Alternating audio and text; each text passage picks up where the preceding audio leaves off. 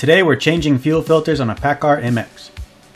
I'll show you the process for the MX-11 and MX-13 for both pre and post EPA 21 engines.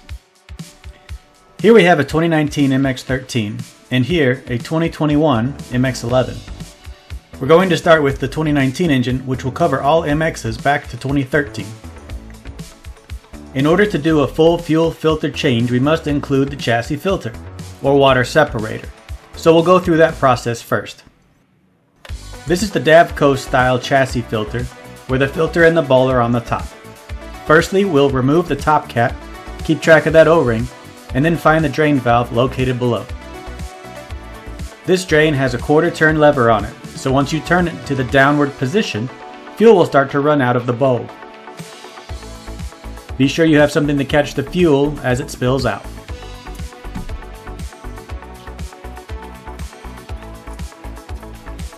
Once the fuel is below the filter level, we can shut off the valve and start filter removal. These Davco filters take a special size wrench for your filter size. Make sure you get the correct one or you'll have some trouble with this. And no, a large set of channel locks is not the proper tool for this job. Spin the locking ring off, then remove the bowl, and then the filter. The new filter assembly should come with new O-rings for the top cap and the bowl. Make sure to replace these to prevent future leaks or a possible air leak entry that will cause you to lose prime. The old filter should have a seal on it here. Let's check to see if it got stuck on the filter base. Yep, there it is. Pry that off so the new filter won't interfere with this old seal. I'll place it back on the old filter here just to keep track of it. Okay, get your new filter and install it downward, giving it a few turns after it seats to help the seal at the bottom settle. We like to have the Fleetguard logo facing outward as well. Place the new O-ring on the cap and then install it. Push firmly down to make sure that it's flush before threading the locking ring down. We'll use the Davco filter wrench one last time, getting the ring snugged up. Once it has made contact, the specs per Davco are to tighten the locking ring 3 additional ribs. Install the new O-ring for the top cap and then tighten it by hand until you hear the clicks letting you know that you're done. If you happen to have the Paccar chassis filter, it's very similar to the Davco's, just turned upside down. In order to drain this bowl, you'll need to find the drain valve located at the bottom and then turn it lefty-loosey to get the fuel to drain out. With this style, you're going to want to drain the bowl completely before removal. The Paccar style chassis filters need their own filter wrench as well. You can find these on Amazon for around $20 or so. Again, no channel locks as they can cause the fuel bowl to crack. If you have a sensor at the bottom of the bowl, make sure you disconnect it at this time. Okay, spin the bowl off and get the filter out of there. There are a couple different designs for the Paccar fuel filters, so make sure you get the correct part number for your truck. You can see here that the top cap of each filter is different, and they cannot be interchanged. You can tighten your drain valve now and then go ahead and replace the O-ring.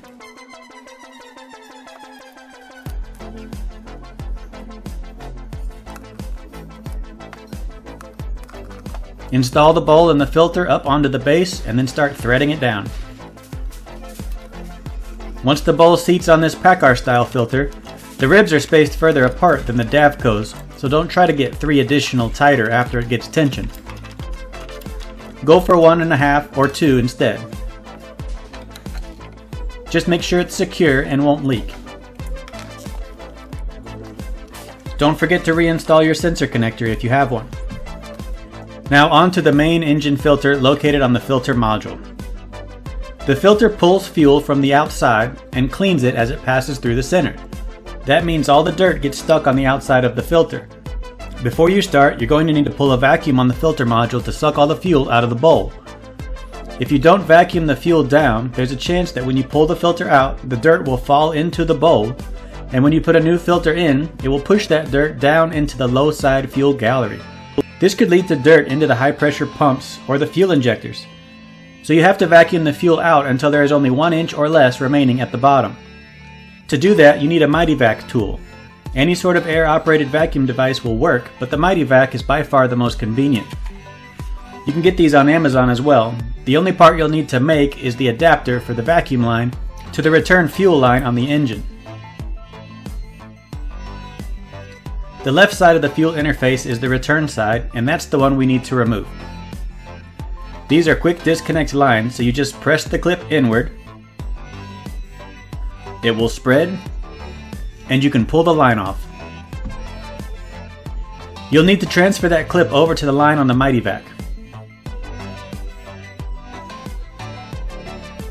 Then just push the vacuum line up into the interface. Once it's in place, connect shop air to the MightyVac and let it start pulling.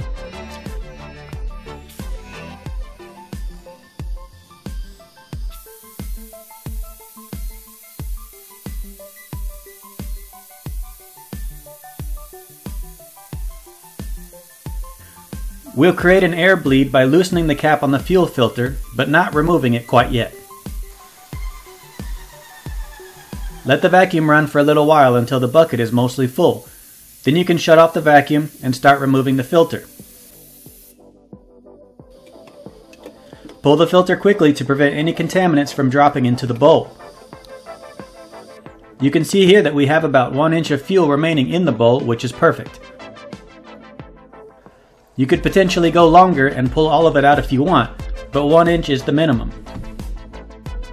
Inside the filter module, you'll notice a little white ball sitting in this standpipe. While the filter is out, check to make sure that the ball is still present and not stuck. It should move around easily when you tap it. If you need to access the check ball, just use a flathead to pry up on this black cover. Then pull the white ball out. Using another flathead, you can pry up on the green piece. The purpose of this check ball is to prevent fuel flow if there is no filter installed. The fuel filter has a peg hanging downward that prevents the check ball from seating against that green valve. With no filter, there is nothing preventing the ball from moving, and fuel flow causes the ball to move into the valve opening and seal it off. Check to make sure that the ball is still in good shape and not broken, missing, or lodged into the green valve. If the ball is missing, there's a chance that it broke and made its way down into the fuel gallery, which could damage fuel system components. You can see here that the ball is too large to fit into the opening of the valve. This smaller ball is one we removed from a previous truck. This was too small and it actually got lodged into the valve opening, so filter or no, it was always blocking fuel flow. So check your check ball every time you change your fuel filter. Reinstallation is straightforward. Push the green section down firmly until it seats. Place the ball in the slot. Then snap the black cover into place. Okay, grab the old filter and pull it out of the cap. It just pulls straight out. The new filter will come with an O-ring, so make sure you replace the one on the cap. Grab the new filter, lube up the bottom seal with clean fuel, and install it into the filter module. Twist the filter as you push it down, then once you feel it seat, twist it a few more times. This will help seal the seat against the intake pipe. Install the cap and make sure you torque it to spec. This will vary from engine to engine, so make sure you look this up for yourself. Once it's torqued, hook the air line back to the MightyVac and start pulling fuel into the container. This pulls fuel from the tank and primes the chassis primary filter and the engine secondary filter, and removes air from the system all at the same time. You'll need to fill the container, then drain the fuel, then refill it again. A minimum of 2 full MightyVac containers is necessary to prime the fuel system completely. Unhook the air, then remove the line from the MightyVac and reinstall the return fuel line you removed earlier. Make sure the clip locks the line into place. Once finished, you'll need to manually cycle the hand primer pump.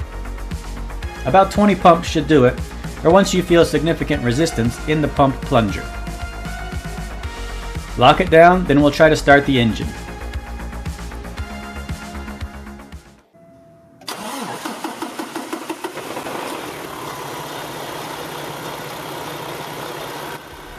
And that's it.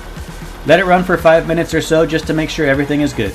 Make sure you check around the filters, primer, and lines for any signs of leakage. If the engine won't start on the first try, use the manual primer pump some more. If it still refuses to start, try using the Mighty Vac a couple more times. You can't prime the engine too much, so do it as much as necessary. So that's how you prime a Paccar MX up to the 2021 model year. For EPA 21 engines, the filter module has changed a bit. There is no longer a chassis side filter, and it has been moved into the module itself. Here you see the main or secondary fuel filter on the left and the primary fuel filter on the right, once known as the chassis filter. The fuel line orientation is the same. Left line is return and right line is suction, so you would still hook up the Mighty Vac to the left side. There is the new hand primer pump, and again the filters. While the Mighty Vac is running, you crack both of these filter caps loose again and let the suction pull all the fuel out of the bowls. The new hand primer pump has a longer stroke, so you shouldn't have as much struggles with it as the previous years have been known to give. Filter removal is straightforward. I'll start with the primary filter, previously known as the chassis side filter. The filter is locked into the cap when you remove it, and you'll need to separate the two. It free spins in the cap, so grab both and pull them apart while twisting slowly. You'll feel the filter pop out just a little bit when it finds the sweet spot. Then you twist the filter to the right while pulling. It's a bit tricky at first, but you'll develop a feel for it. To lock it back into the cap, you twist to the left. Down in the module, you'll see a hole for that dowel on the filter. Make sure that is aligned correctly before tightening the cap. The secondary or main engine fuel filter is removed the same way. Grab, pull, and twist to the right to separate. Again, there is a dowel on the filter, so make sure it is aligned correctly as well before reinstalling. Push the filter into the cap and spin to the left to lock it into place. Align the dowel, then tighten the cap. Make sure you torque them to spec when you're done. This is an MX-13 engine, and the fuel filters are pretty clear of the common rail and high pressure lines. The MX-11 has the filters and the high pressure lines very close to each other, so be careful when removing and reinstalling the main filter cap. Once in a while we find that the lines bind with the cap when reinstalling, and since the cap is made of composite material, the threads can strip out. Just something to watch out for so you don't run into unnecessary trouble. This is the process for changing fuel filters on all common MX engines. I hope you found the video informative, and as always, if you have any suggestions for future videos, please leave them down in the comment section.